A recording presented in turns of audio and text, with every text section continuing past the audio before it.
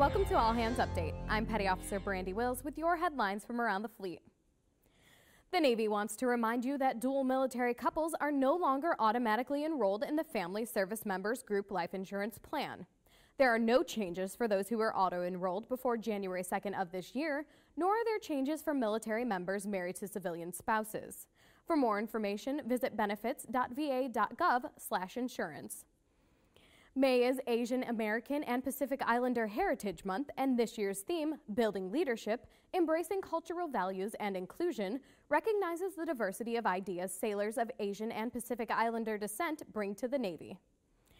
You can read more about these stories at Navy.mil. From All Hands Update, thanks for watching.